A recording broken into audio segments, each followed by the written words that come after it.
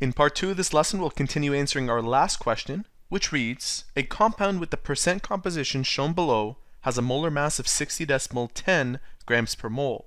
Find its molecular formula.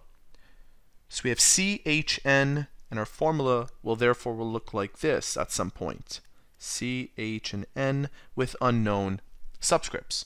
To find the empirical formula using percentages, you have to assume that we have 100 grams. And if we have 100 grams of this unknown compound, we would have 39.97 grams, 13.41 grams, and 46.62 grams. And using this, we can find out the moles. In fact, I can multiply each of these by the reciprocal of each of these molar masses, and I'll end up with the number of moles, which I can then use to model my empirical formula. What do I mean by all that? Well, let's take, for example, carbon. We have 39.97 grams, and we're going to multiply that by its molar mass. And I said something earlier. I said the reciprocal version. Notice that right now this number is 12.01 grams over 1 mole. Another way to write this is 1 mole over 12.01 grams. This is referred to as the reciprocal of a fraction. Notice that it's flipped. That's what it means. The reason why I multiply it this way is because this gram unit will cancel out with this gram unit. And keep in mind that you can flip any rate. This is considered a rate. We have one unit over another.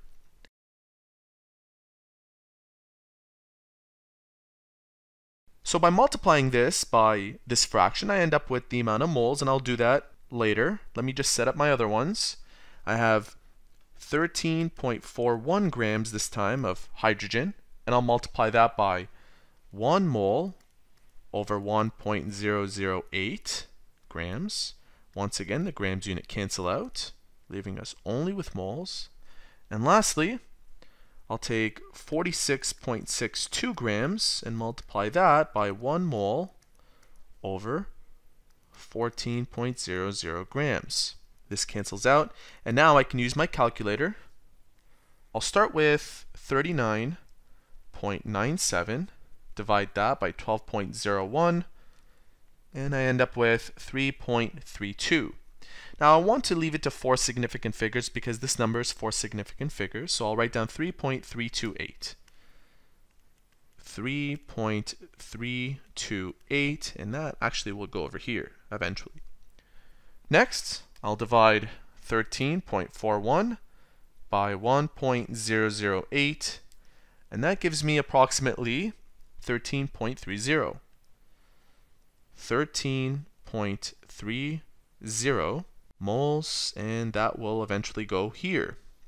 And finally, 46.62 divided by 14, that gives me 3.330. 3.330, and I'll place that right there.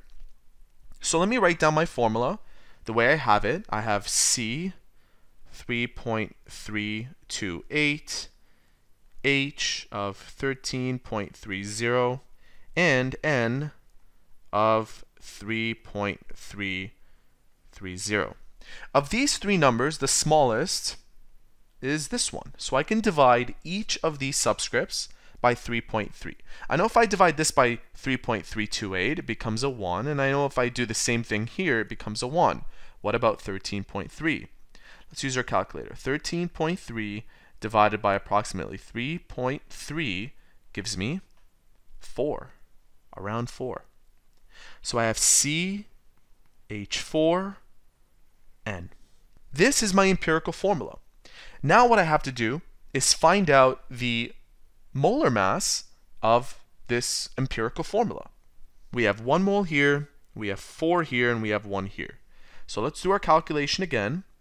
We have this number times 1, this number times 4, and this number times 1. We'll multiply these, add them up.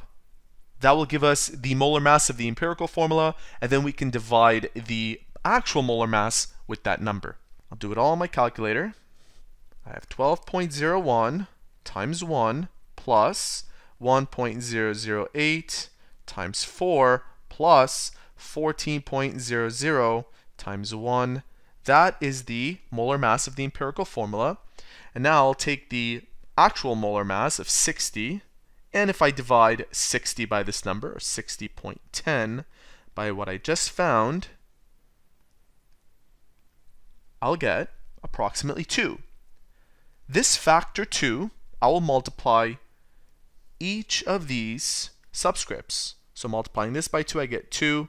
Multiplying this, I get 8. And multiplying this, I get 2. Therefore, my unknown compound has the actual molecular formula of C2H8N2. And there you have it. That is how to calculate molecular formula from an empirical formula in molar mass.